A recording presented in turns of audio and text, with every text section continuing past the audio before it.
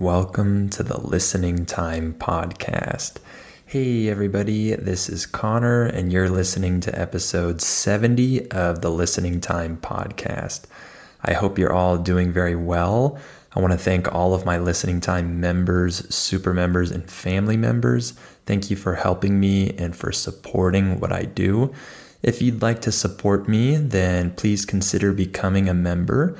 And of course, if you want my extra content, if you want my specialized training to help you with your listening and pronunciation, and if you want my bonus episodes, then make sure to become a member as well. And of course, if you want my advanced podcast episodes, then become a Listening Time family member.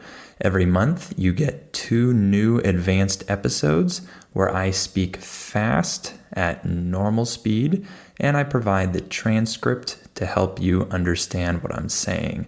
So, of course, this will help you reach an advanced level of listening because you'll get to practice with real English. A lot of people ask me how they can move beyond my podcast and start to understand normal English, start to understand normal English speakers. And I always tell them my advanced podcast is what you need. This will help you make that transition to finally understand native speakers when they speak fast. So make sure to sign up today if you want that. All right, so in today's episode, we're going to talk about cell phones. This is a good topic to talk about because most of us use a cell phone or multiple cell phones on a daily basis. And this is a very important part of our lives because we use cell phones for so many different things nowadays. And so I thought it would be a good topic to talk about in this episode. So remember that you have the transcript available for this episode underneath the episode in the episode description. Just go down and click on that and listen to this episode as many times as you need with or without the transcript until you can understand everything that I'm saying. This is a great technique to help train your listening. And if you like this podcast, please give it a 5-star rating and share it with anyone else who might find it useful. This really helps the podcast grow. All right, let's get started. Are your ears ready? You know what time it is. It's listening time. Okay, so let's talk about cell phones. First, I want to talk about cell phones from the past, the cell phones that I remember when I was growing up. So I remember when I was in middle school and in my early years of high school that almost everyone had a flip phone. A flip phone is a phone that folds. It has 2 parts and you have to open it. I'm sure a lot of you remember these types of phones. I had flip phones when I was younger. I think my first 3 phones were flip phones, if I'm not mistaken. So for a while, this was the standard. This was the normal type of phone that most people had. And I thought these phones were pretty cool. I liked opening it up and using my thumb to kind of flip it open, and I thought that was a pretty cool invention at the time. And those first phones that a lot of us had were mostly for calling and texting. They were actually phones, right? We used them mostly to communicate with other people because most of them didn't have the internet, and so we couldn't really do anything online with those phones. And I remember during those days, I made more phone calls than I do now. I talked to more people on the phone. I remember talking to my friends on the phone in the evening after school. I even remember having group phone calls with more than 2 people. And so this was really normal back in the day. In English, when we use the phrase back in the day, we just mean in the past. So back in the day, it was really normal for people to make a lot of phone calls from their cell phones. And this was the primary way that a lot of people talked to each other. And a lot of people didn't have unlimited texting plans. So text messages were limited then. And so we didn't want to use all of our texts and waste all of our messages. So we would try to call each other and then sometimes text each other. And I also remember that another thing that I thought was really cool with those original phones was that a lot of us used different ringtones for different people. In English, the word ringtone refers to the music or the sound that you hear when someone calls your phone. This is a ringtone. So I remember that I put a different ringtone for different friends. And we thought this was so cool to have like a customized ringtone that matched this specific friend and that specific friend. And we had a lot of fun with this, and it was something we thought was cool. And I also remember at that time that the coolest phone on the market was the BlackBerry. I'm sure some of you remember this phone. I don't know if a lot of people still have this phone. Maybe they do. I don't know.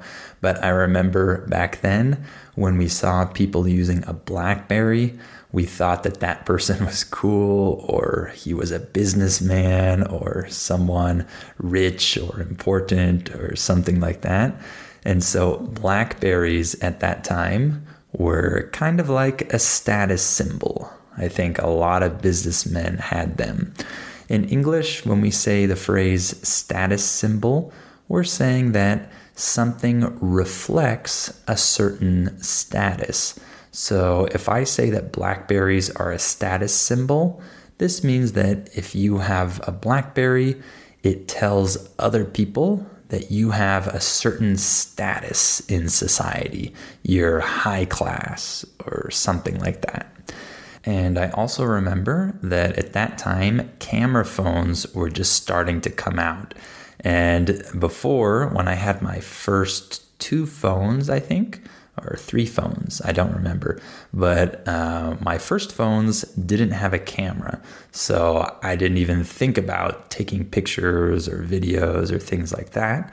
But then suddenly camera phones came onto the market, and a lot of people wanted these phones so they could take pictures.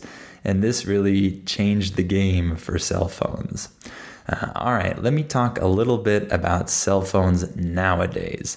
So nowadays, cell phones are basically little computers. They do the same thing that your computer does, but they're much, much smaller. So calling people is a minor feature in today's cell phones. In English, the word feature refers to a characteristic that something has or that someone has. For example, I could say his best feature is his personality. This means that his best characteristic is his personality.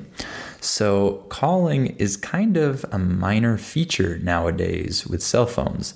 People don't really focus on the call quality or how well the phone calls other people. People don't really think about this when they buy a new phone. They think about all the other things that the phone does. They have different priorities nowadays when they go shopping for phones. So nowadays we have many, many apps that we can download onto our phones and use them to do a lot of different things. So there's an app for everything, basically.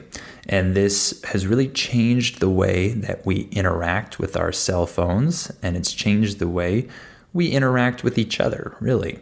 And so these apps can be really useful, and some of them aren't that necessary or useful, but they're fun or interesting or they're attractive, and so people might download them. So not all of these apps are necessary, and I don't necessarily have a ton of apps on my phone, But it's cool that we can download different apps for different purposes and do a ton of different things. And our phones have so much power with these apps now. One thing that is really popular now, that's really standard for cell phones nowadays, is to be used for group messaging.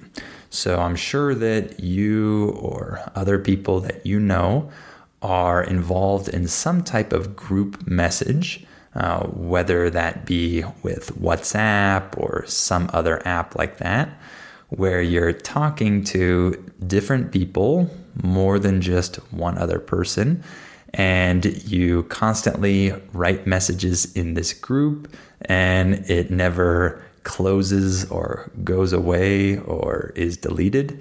You just keep this group message open indefinitely. In English, when we say the word indefinitely, we're saying that something is going to stay until the future and there's no end date. It's not going to end at any specific point. It's indefinite. So we keep these group messages, these group chats open indefinitely, and whenever you want to say something to that group, you just write a message there and interact with people there. So this is one of the most normal ways that people keep in touch with each other or with their family nowadays, is with this group messaging through their phones. And now another thing that people use their phones for that we couldn't do with the first phones that we had is listen to a lot of music on this phone. I don't really remember when phones became a big music playing device. Maybe it was with the iPhone. I don't remember. But when I had my first phones, I never listened to music on them. However, nowadays it's very normal to listen to music on your phone. And so it acts kind of like an iPod and a phone together, right? You can listen to music and it's good quality and you just put your headphones in, and a lot of people do this on a daily basis. So that's another feature of today's phones. And another one that's really important that I mentioned is we have cameras now and we have video. And not only that, we also have professional quality cameras and professional quality video. The quality of some of the cameras on the newest phones of today is really, really impressive. So people can use these phones to take professional-like photos and record YouTube videos, and it looks fantastic. And it's really amazing what these phone creators have done with the camera and video app, because they have really come a long way. In English, when we use the phrase come a long way, we're saying that something has evolved a lot over the years. It's become something very different from what it was earlier or prior. So the cameras that we have in our phones today have come a long way from the cameras that we had in our first phones. So they're very, very impressive, and we can do a lot of things with them. And many professionals use these cameras and use the video to do a lot of different projects. So that's pretty cool as well. All right, now let me talk about what I use my phone for and what I don't use it for. So what I use my phone for. First of all, I use it to message and I call a little bit. I don't call people very often. I usually just call my dad, for example, once in a while, but I don't call that many people nowadays. I used my first phones to make a lot more calls when I was younger than I do nowadays, but I still do this a little bit. And I send messages, of course. So I can send messages to people. That's a basic feature of today's phones, of phones from the past and today, really. And so, of course, I use this feature as well. I use my phone to check my email. So I check my email probably every day from my phone. So that's something that's very useful because I can check my email when I'm out and about. In English, when we use the phrase out and about, we're saying that you're outside the house doing other things. So when I'm out and about, I can check my email just to see if I need to respond to something, if there are any urgent messages or things like that. So that's pretty useful. I also use my phone for navigation and for ride sharing. So that's another really useful feature of today's phones is that we have navigation on them. And so if I need to find my way to some place, if I need to go somewhere new, I can use these different navigation apps to help get me there. And of course, I can use my phone for ride sharing. So for example, here in Mexico, one of the most popular apps and one that I use a lot is Didi. This is an app that's similar to Uber. And I use this a lot to get around the city, and it's super convenient.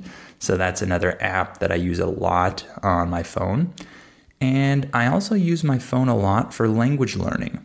When I'm walking outside, for example, if I'm outside with my son in the stroller and he's asleep, I often listen to YouTube videos in other languages like French to help me with my French listening practice. And also, if I go to the gym, I can also take my phone with me and listen to YouTube videos or podcasts in French as well. So language learning is another thing that has been made easier with cell phones because we can do more language learning nowadays. We can take our language learning with us when we go outside, when we go to different places.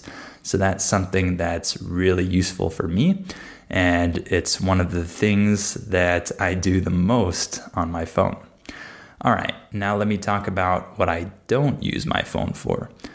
You might remember that in an earlier episode, or maybe it was a bonus episode, I forget. But in one of my earlier episodes, I talked about the fact that I don't use social media anymore. I don't use any social media app for personal use. So I don't use Facebook, I don't use Instagram, I don't use Twitter, Snapchat, any of those things. Of course, I have my Instagram account for listening time, and I post on there sometimes, but I don't have any social media network app that I use for myself. So I don't use it for that, and so I don't spend a lot of time on my phone nowadays. I think that most people spend a lot of time using social media on their phones, and this is probably the majority of their usage, but I don't use my phone at all for social media nowadays. And another thing that I don't use my phone for that much is taking pictures. I think I took more pictures in the past, but nowadays I rarely take pictures with my phone. Sometimes I'll see something that I really want to take a picture of, or there might be something really important that I want to take a picture of so that I can remember it and go back to it in the future, for example. But usually I don't take a lot of pictures. I'm not very good at that. And so I look back at my old photos and I think, wow, I've only taken a few photos this year. I should have taken a lot more, especially now that I have a son and I want to capture a lot of those moments. But I'm not very good at remembering to take pictures throughout the day. So I don't do this a lot with my cell phone. And one other thing that I don't really use my phone for a lot is messaging apps. I know this might be a surprise for a lot of you, but I do not like messaging apps like WhatsApp and things like this. I've never liked them and I don't like them now. And I try not to use these types of apps if I don't have to. And like I said, a lot of you are probably really shocked to hear that. In English, when we say that you're shocked, it means that you're really surprised by something. So I'm sure a lot of you are shocked to hear that, because in most countries nowadays, these messaging apps are normal and everyone uses them and everyone has to have them. And this is the way that people communicate with each other. However, in the US, these messaging apps are not that common, actually. In the US, I never use these messaging apps if I go there. I've never talked to any family member or friend in the US using these messaging apps. And so I only have these apps because I live in Mexico and everyone here uses these apps, and so it's necessary. However, in the US, people don't like these apps in general. People don't use them. And I'm one of those people. And I've just never gotten used to using it. And I just don't like it that much, to be honest. And you're probably wondering why people in the US don't use these apps. And I think one of the main reasons why is because in the US, many people have iPhones. So a lot more people in the US have iPhones than people in other countries. And when you have an iPhone, you have this feature called iMessage that's specifically for iPhones messaging other iPhones. And so because so many people have iPhones in the US, people just use this iMessaging feature. And it works very similar to WhatsApp or other messaging apps. And you can have big group messages with a lot of people that have iPhones through this iMessage feature. And this is really normal. For example, when I think about my own family members, everyone has an iPhone, 100% of them. And so it's very easy to have these iMessage groups. And this is pretty normal in the US. And so that's an interesting topic because in a lot of other countries, iPhones aren't as accessible and they're much more expensive, sometimes even double the price than in the US. And so we don't have this same iPhone culture in other countries. In other countries, iPhones are seen more as a luxury or a status symbol. But in the US, it's really normal to have an iPhone or to have a MacBook computer. These are very normal things. And I don't have the statistics in front of me, so I can't say for sure. But I would assume that most people in the US have an iPhone. And sometimes when you don't have an iPhone, people ask you why. Like there's some reason that you have to not have an iPhone. That's how popular they are in the US. So because of that, people use iMessage and they don't use these messaging apps as much. And I think that explains this difference. All right, well, why don't we stop there for today? I hope this episode was interesting for you. I hope that it was good practice for your listening skills. Remember that you have the transcript available for this episode below the episode, so go down and click on it. And if you want my advanced episodes, then make sure to become a Listening Time family member. If this podcast has become easy for you, if it's really comfortable and it's not that much of a challenge, then it's definitely time for you to become a Listening Time family member so you can use my advanced episodes to train with real English, with fast spoken English. Okay, so make sure to sign up. That's patreon.com/listeningtime. The link is in the episode description below this episode. So go ahead and click on that and sign up today.